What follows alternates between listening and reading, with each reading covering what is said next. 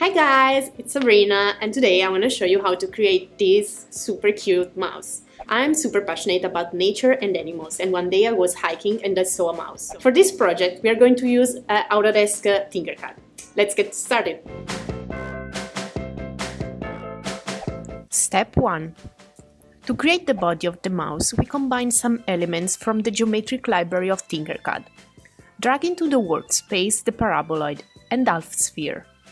By default, they have the same dimension, so combine them, rotating them, and moving them using the arrow keyboard.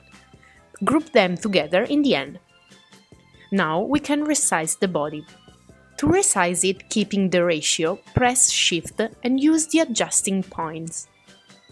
Drag into the workspace then a box and align it with the middle line of the body of the mouse.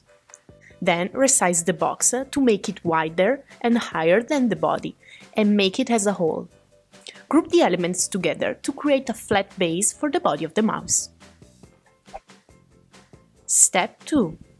To create the ears, drag into the workspace a cylinder and then make it thinner. Rotate it and apply it to the front part of the body. Play with the dimensions of the cylinder to make it proportional with the body. Use the arrow keyboard to move the ear until you are happy with the composition. Then create a copy of the ear using the combination Alt and drag, and move the second ear on the other side of the head, and group them together with the body. Step 3.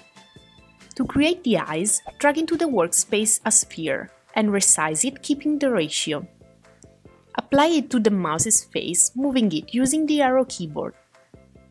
Create then a copy using again the combination Alt and drag.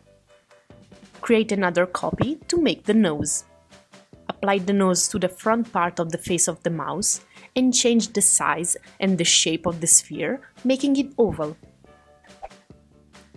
Step 4. To create the tail, go to the Shape Generator library and drag into the workspace the extrusion. Notice that with this element, a control panel appears on your screen. Play with the points of the shape in the Profile section of the control panel to create the shape you want for the tail of the mouse.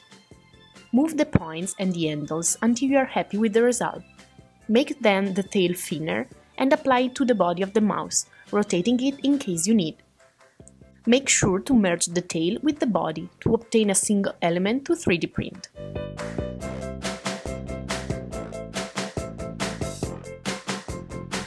Tinkercad automatically saves your projects while you are working, so now you only have to download your STL file and upload it on KiraKira.com and share with the community. Thanks for taking my class, guys! Now you can upload your file on KiraKira.com and share your creativity with the community. Don't forget to order your 3D print directly on our website.